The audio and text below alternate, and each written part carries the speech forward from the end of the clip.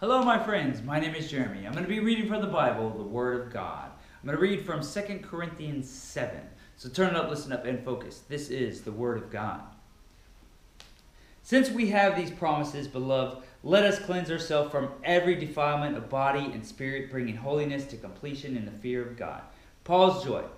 Make room in your hearts for us. We have wronged no one. We have corrupted no one. We have taken advantage of no one. I do not say this to condemn you, for I said before that you are in our hearts to die together and to live together. I am acting with great boldness towards you. I have great pride in you. I am filled with comfort. In all affliction I am overwhelming with joy. For even when we came into Macedonia, our bodies had no rest, but we were afflicted at every turn, fighting without and fear within. But God, who comforts the downcast, comforted us by coming of Titus, and not only by his coming, but also by the comfort with which he was comforted by you, as he told us of your longing, your mourning, your zeal for me, so that I rejoice still more. For even if I made you grieve with my letter, I do not regret it, though I did regret it, for I see that that letter grieved you, though only for a while. As it is, I rejoice, not because you were grieved, but because you were grieved into repenting.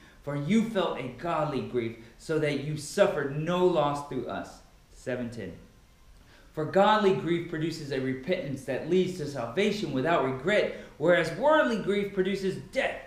For see what earnestness this godly grief has produced in you, but also what eagerness to clear yourselves, what indignation, what fear, what longing, what zeal, what punishment. At every point you have proved yourselves innocent in the matter. So although I wrote to you, it was not for the sake of one who did the wrong, nor for the sake of the one who suffered the wrong, but in order that your earnestness for us might be revealed to you in the sight of God. Therefore we are comforted. And besides our own comfort, we rejoice still more at the joy of Titus because, wow, Titus, all right.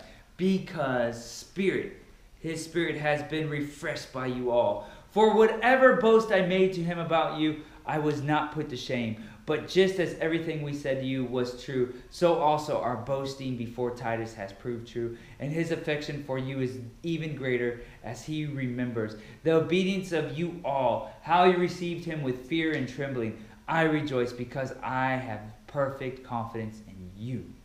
Wow. 2 Corinthians 7's Word of God. Stay in the Word of God. God loves you guys.